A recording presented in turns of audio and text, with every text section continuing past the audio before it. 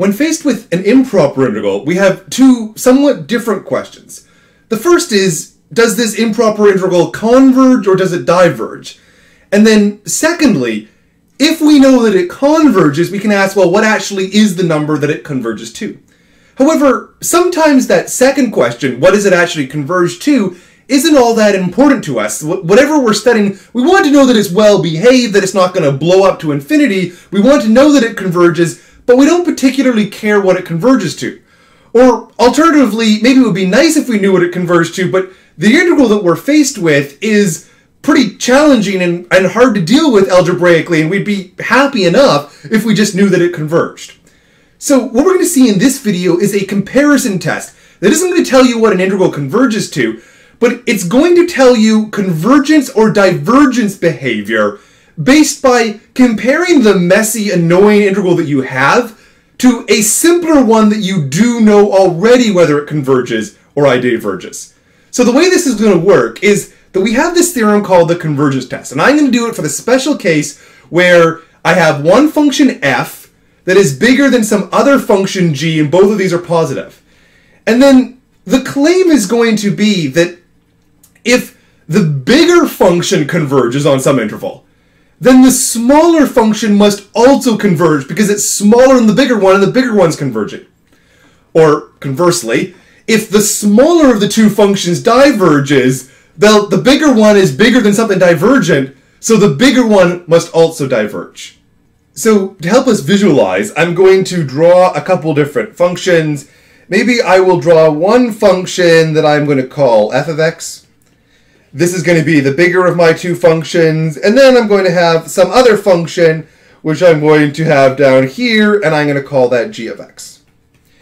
So if my question is, what is the integral from some a up to infinity? Well, we know that underneath the f of x, it's going to be this big region here underneath the curve, and for the g of x, we're going to have some region that looks like this. And the key point is that if my f is bigger than g, then the area under the f is bigger than the area under g. So, therefore, if the area under the f converges, the area under the g must also converge. And conversely, if the area under the g diverges, since the area under the f is bigger than it, it must too diverge. So, one integral that we have studied, or one family of integrals that we have studied, is the integral from a, some positive number up to infinity, of 1 over x to the p. So these are all the x to the p integrals. And we know when these are going to converge, and we know when they're going to diverge depending on the value of p.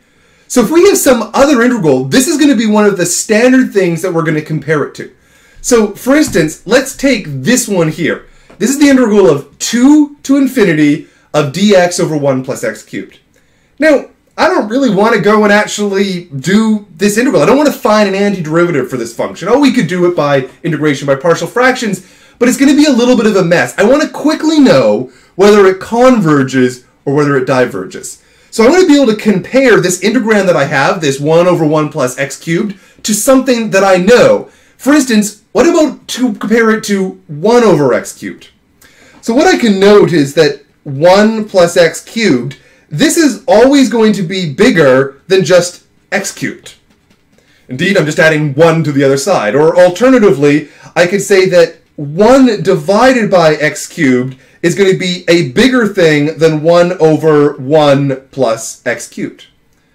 And if I know that, if I know that these integrands is going to be smaller than 1 over x cubed, I can also say that the integral from 2 to infinity of 1 over x cubed dx is going to be bigger by the comparison test to the integral from 2 to infinity of 1 over 1 plus x cubed.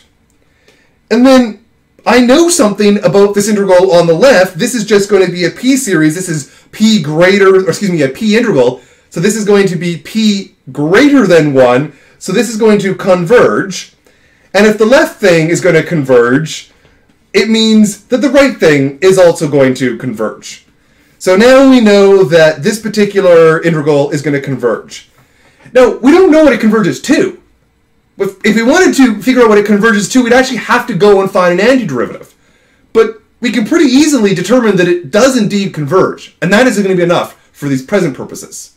In this example, I have another integrand that's going to be a little bit messy, and I don't necessarily want to go and try to find an antiderivative for it. At least, I don't want to have to bother with that if I only care about whether it converges or it diverges to.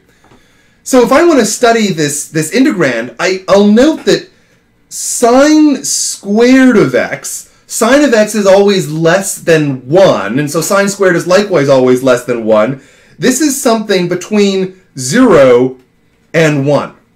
And if this is going to be the case, it's also going to be the case if I divide out by x squared, then sine squared of x over x squared is going to be less than or equal to 1 over x squared.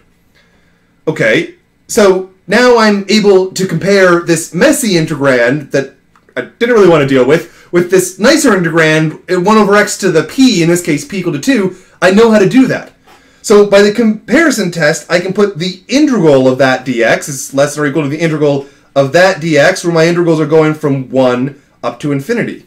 And then the right-hand one is going to converge. We know that as it's a 1 over x to the p for p greater than 1.